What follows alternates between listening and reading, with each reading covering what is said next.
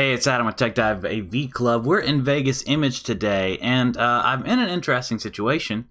And one of the things that Vegas Image excels at is getting me out of this interesting situation. And because it can do something very, very cool. See this Content tab? It actually, you can put more than one thing in the Content tab, which means you can edit more than one picture at a time, really.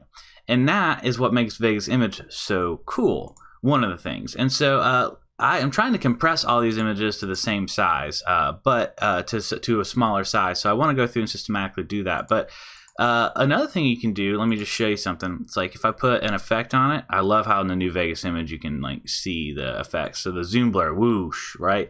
So if I put that zoom blur on it and then it applies it to all the images. So essentially it pretends that you have this, whatever you edit and layer and everything up here, you can change the content of your layer per layer. So if you had another layer, you could do it too. See, because it would have its own, it has its own content.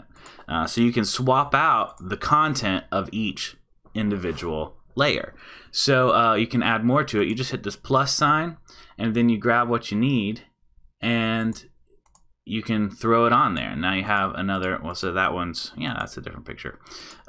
Similar to another one I already had on there. And so you can see all the effects are already applied. And if I delete the effect on one, it deletes the effect on all of them. And so what I'm gonna do is actually go out and then export this as a medium quality JPEG, so it'll kind of crush the size of it.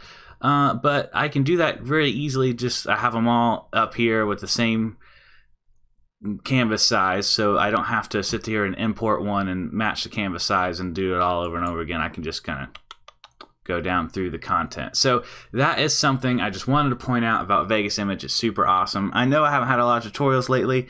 There's a reason for that. I'll be talking more about that soon, but there are lots more tutorials coming out shortly. So thanks for watching. Like if this video helped you out. Subscribe if you're looking for more videos like this one. I will see you next time.